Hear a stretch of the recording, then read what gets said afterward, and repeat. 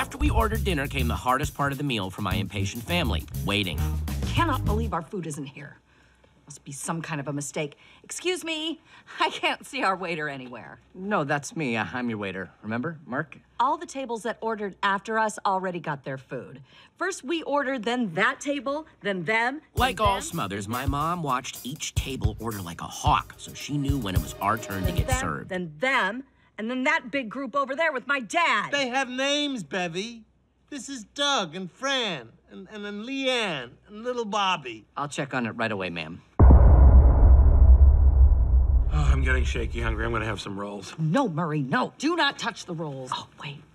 Finally, here it comes. At long last, our piping hot dinner was on its way to my family, and we would feast upon Beefsteak Charlie's finest meats. And still not our order.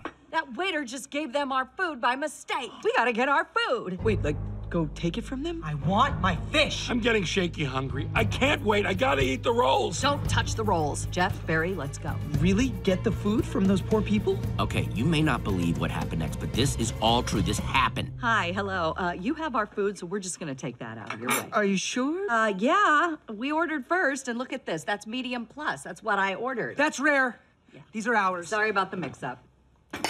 Oh, boy. Everybody look away, because this is not gonna be pretty. Waiter, my fries are ice cold. Hi, I kind of switched with Alex because you keep ordering from him. Feel them. Ice cold. Also, I ordered the T-bone a little pink inside, but it's way overdone. Damn it.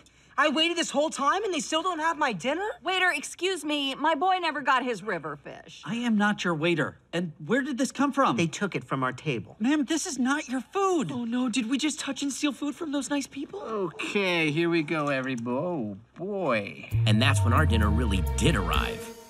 Hi. Hello. Over here.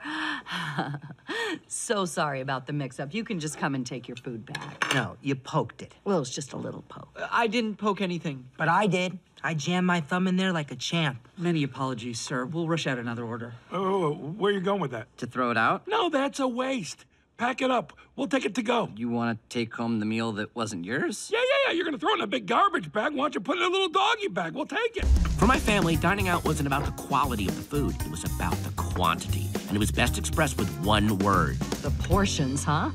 Such big portions. Biggest portions in town. Can you believe the portions? I don't like my large portion. This portion's not good. My portion's like huge. Why are there 3 baked potatoes on here too? It's madness. Psst. I'll trade you this fish for anything you got. Dude, if I don't eat this whole giant steak, Mom's never gonna let me order off the adult menu again. What's going on with you? Is your little tummy full already?